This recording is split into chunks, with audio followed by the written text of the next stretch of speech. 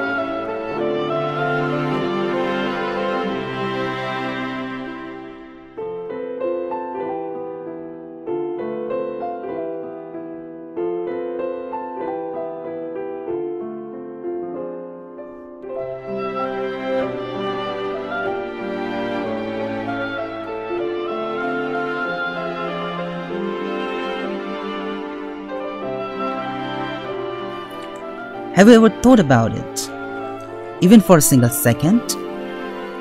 When someone lost something important, how do they feel? Somehow we know that we caused the problem. Each tear they drop, more far we are from paradise. Each sound they cry, more closer we are to the hellfire.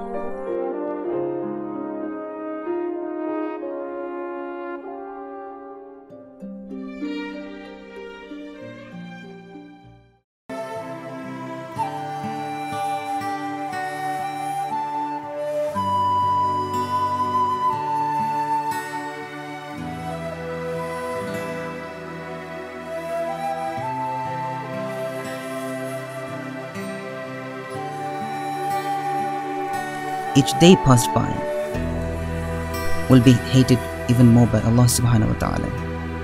However, those with strong moral and beliefs will prevail.